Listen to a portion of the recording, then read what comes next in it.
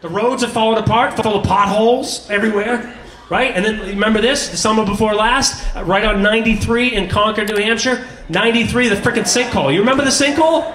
Our potholes aren't bad enough, we gotta worry about sinkholes? There should be a sign when you come into New Hampshire that says, "Welcome to New Hampshire, watch for potholes, sinkholes, and mass holes." Right? Yeah. I'm just saying. Yeah. I'm just saying. Wouldn't hurt. Wouldn't hurt. And I'm not saying everybody from Mass doesn't know how to drive, but these two dudes didn't, I'll tell you that. This was Bedford, New Hampshire, 2016. 2 cars, 1 toll. I don't know. You gotta be careful driving around here, right? New Hampshire, you gotta be careful. This happened in Keene, New Hampshire in 2016.